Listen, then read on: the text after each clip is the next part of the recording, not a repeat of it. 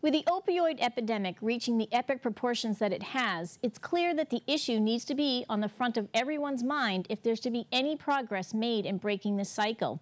The Plymouth Area Substance Abuse Prevention Collaborative teamed up with the Audette Family to present If Only, a film produced by James Wahlberg, which follows the life of an adolescent boy as he enters the dark world of addiction. This free screening took place at Plymouth Memorial Hall, and Brian Sullivan was there to report. The sounds of a few voices became the sounds of a few more voices, eventually turning into the sound of a crowd as folks made their way into Memorial Hall. The one common thread tying them all together, raising awareness of the growing opioid epidemic gripping towns like Plymouth all over the country. Hundreds are expected to be in attendance from several towns along the South Shore for tonight's free screening of If Only at Plymouth Memorial Hall. Nearly all 4,000 square feet of the entertainment venue at the hall would be needed for the sheer volume of people who had either gotten free tickets or had just shown up off the street. Even the film's producer, James Wahlberg, was on hand to present and give opening remarks.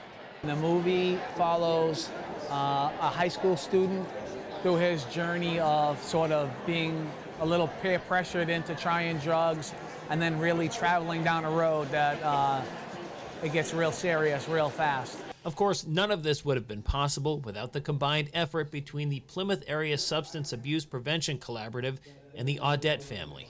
Each one of my towns, Middleborough, Carver, and Plymouth, all came to me sort of around the same time and said, we'd love to do an If Only viewing in our community. So they were each sort of looking to do it on their own. I suggested doing one sort of really big event with the three towns because they're working together on a grant. They're coming together as a region instead of just town and town. And interestingly enough, the Audette family was planning on doing If Only as well. So we found out about that and decided to collaborate. The film truly hit home for Tom and Michelle Audette, who lost their 23-year-old daughter Jillian to an overdose in November of 2014. After my daughter had passed, one of the things my wife and I anguished over is what voice did my daughter have? What influence did she have that was stronger than that of her parents? You know, she knew better. She was a smart kid. She had always made good choices. And how can that voice be stronger than that of our own?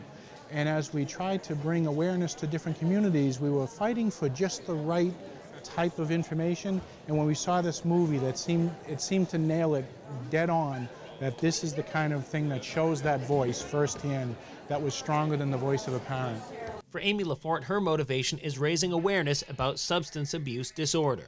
I think it's really important to sort of understand what substance use disorder is and sort of try to break down the wall that is the stigma. Somebody with that disorder has a disease. They're not like a dirty junkie and they're not a bad person. They're struggling with a disease like cancer, diabetes, heart disease, any of those things. And it's important to sort of bring the cause to light in that we need to help people suffering, but we also, on the other end, really need to be focusing on preventing kids from starting. Oftentimes, those kids are starting not because of the dealer on the corner, but because of pain medications prescribed by doctors. Prescriptions like OxyContin, for instance. So here's a drug that they invented for people who are under hospice care, right? So they were at the end of their life. It didn't matter if they got addicted. It was to make them comfortable, right, at the end of their life. Somehow we've been convinced by these drug makers that that same medicine is now okay for an 11-year-old kid to take for a toothache. This drug has turned people who have never exhibited any kind of problems in their life with addiction and turned them into fully addicted people. It's the medicine, the compound that they put together is just highly addictive. Nobody escapes it. For those in attendance seeing this film for the first time, the Audettes would like them to leave with these takeaways. We're hoping that for the parents, first of all, they get some good information as to what opiates are and how dangerous they can be. For the kids, we want them to take away from the movie and recognize that moment, that first-time opportunity that's going to come their way, so that hopefully they recognize that this is it, this is the first time, here's that chance where I'm either going to say yes or no. The goal of the movie is really to just start a conversation between kids, their parents, community leaders, priests, rabbis, doctors, everybody and anybody, to help kids sort of look at making a better choice.